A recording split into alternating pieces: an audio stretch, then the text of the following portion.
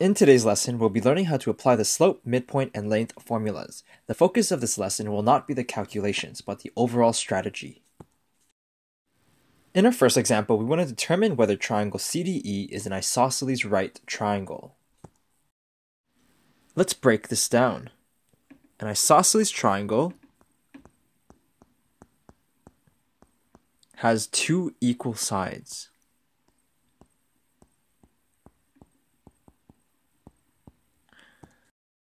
In order to determine if the sides are equal, we need to use the length equation. And we would have to figure out the length of each side of this triangle.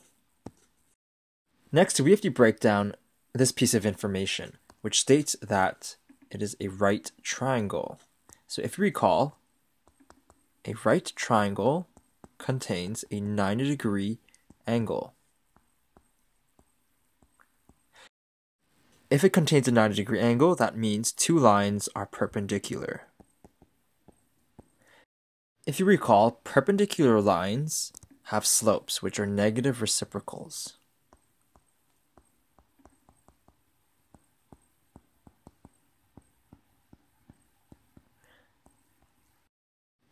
Which means we're going to be using the slope equation.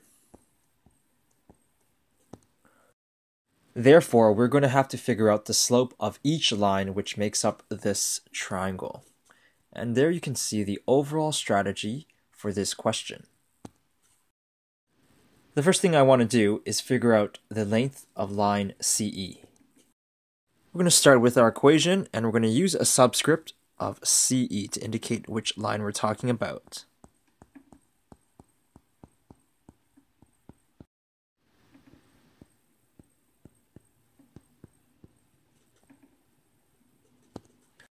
Next, you want to substitute in your known values. So instead of x2, I'm going to put 3. And instead of x1, I'm going to put 1. Instead of y2, I'm going to put 4. And instead of y1, I'm going to put 6.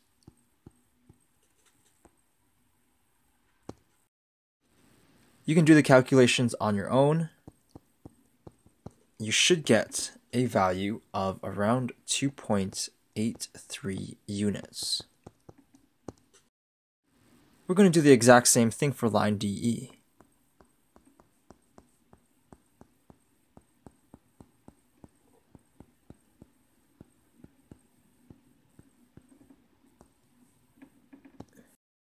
Next, we're going to substitute in our known values. So instead of x2, I'm going to put 1. And instead of x1, I'm going to put 3. Instead of y2, I'm going to put 2. And instead of y1, I'm going to put 4. Again, you can do these calculations on your own.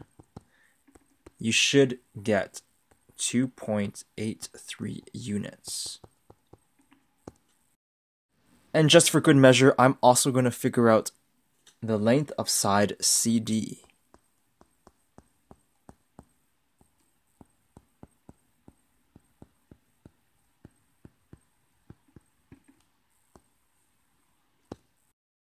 We're going to sub in our known values in this next step. So instead of writing x2, I'm going to write 1.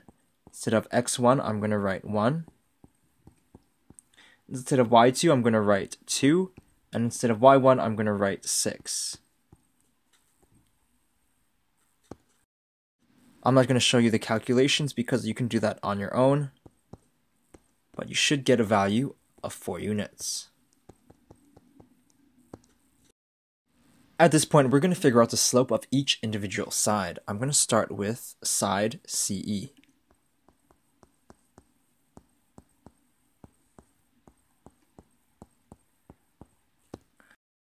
In our next step, we want to substitute in our known values. So instead of y2, I'm going to put 4. And instead of y1, I'm going to put 6. Instead of x2, I'm going to put 3. And instead of x1, I'm going to put 1. You can do these calculations on your own, but you should get a slope of -1. Next, I'm going to figure out the slope of line DE.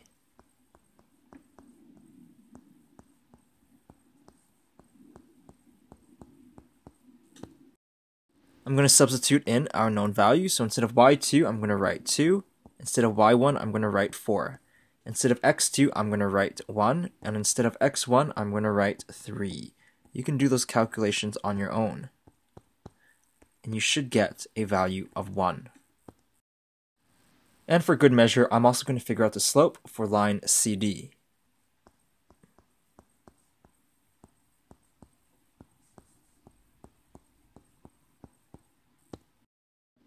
Next, I'm going to substitute in my known values. Instead of y2, I'm going to replace it with 2. Instead of y1, I'm going to replace it with 6.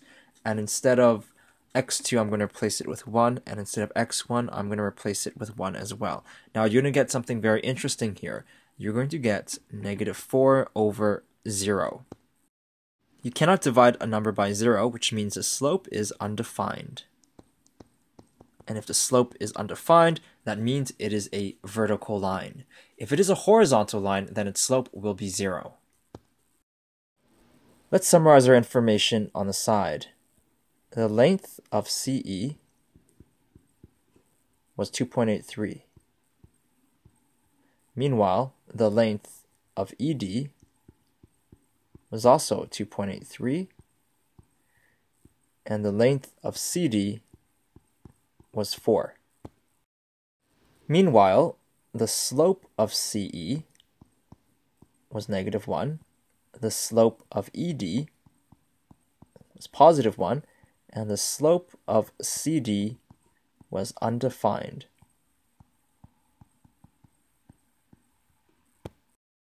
With this information in hand, we can make a concluding statement. Since the length of CE is equal to the length of ED, therefore triangle CDE is isosceles. Moreover, since the slope of CE and the slope of ED are negative reciprocals,